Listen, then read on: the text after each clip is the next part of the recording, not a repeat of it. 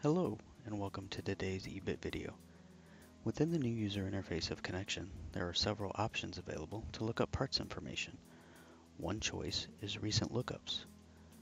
Once you have a vehicle loaded, the search methods will appear. Select the Recent Lookup icon. The recent part searches for the selected vehicle now appear. Notice they are labeled with a date and timestamp of the previous search, as well as the user's initials who inquired. Once you identify the item you wish to inquire upon, select it and choose Display Parts. Recent lookups are associated to the vehicles found in the My Vehicles tab, meaning there will be recent lookup information for any of the last 20 applications you looked up under previous vehicles.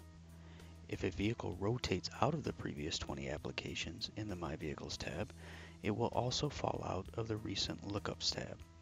However, recent lookups tied to a vehicle denoted as a favorite vehicle will remain indefinitely.